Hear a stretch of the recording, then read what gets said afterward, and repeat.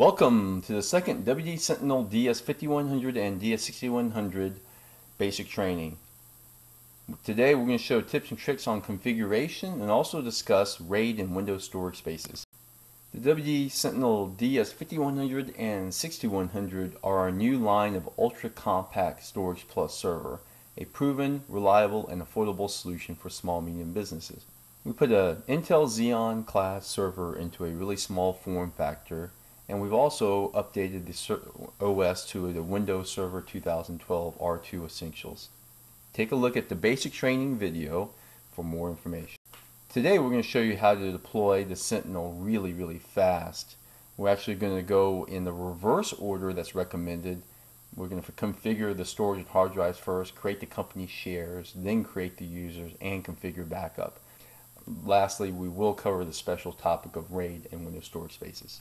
After the out of the box, what we're showing here is the Microsoft dashboard from R2 Essentials. If you recall, the DS series has up to 2 dedicated 2.5-inch OS drives. So the first thing we're going to want to do is actually configure the dedicated data drives that goes up to 16 terabyte.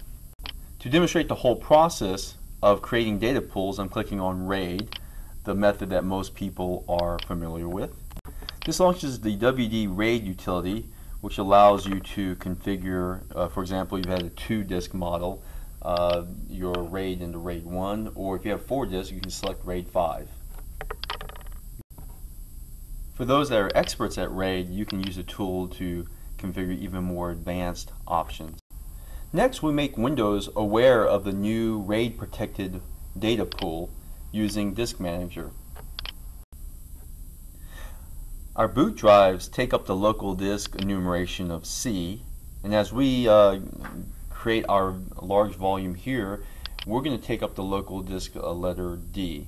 You actually can partition the disk not to take up the entire pool and do lots more advanced configuration, but we're doing a simple deployment here.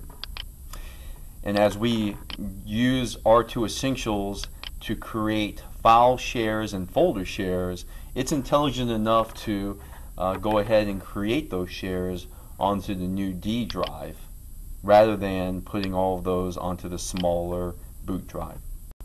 In this deployment, I've decided to be a little fancy and have my D volume only half the size of the entire pool. And now let's go and configure a folder. We recommend creating your corporate level folders next, similar to the reason that we had for the hard drive and storage. You want to organize your storage first so that the folders can fit into that storage. And similarly, as you create the corporate level folders, as we're doing here, as you add users, you can give them access to those folders at the same time. For the purposes of this demo, I'm creating 2 company-wide shares. In both times, I'm skipping the backup. We'll do that later. And after we've done that, we can actually add users. And in that process of adding users, we can specify what read-write permissions they have to these 2 folders. Let's take an excursion to see what this looks like on the client side. Here we're showing a PC network share. A similar interface available for Mac.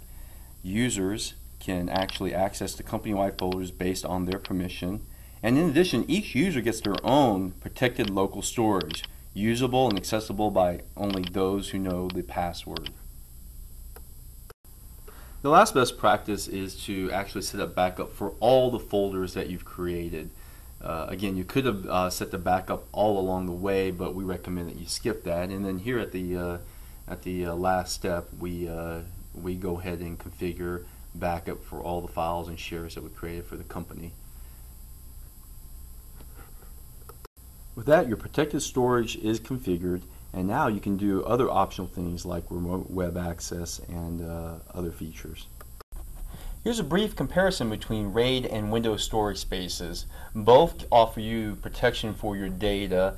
With RAID, the pool is treated as different data stored on multiple hard drives, while in Windows storage spaces, the pool is abstracted from the hard drive. So simply, what this means is as you add more disks, Windows storage spaces will add more space, and with RAID, you have to particularly manage it with the RAID utility that we provided.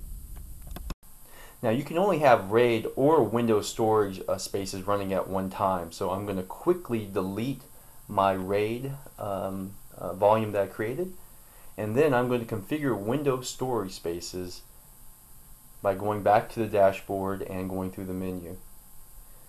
You'll notice really quickly that you don't need to use Disk Manager to create the volume.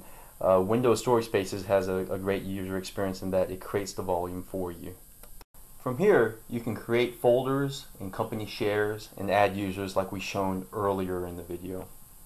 Join us next time as we show some more how-to videos with the Sentinel DS series of products.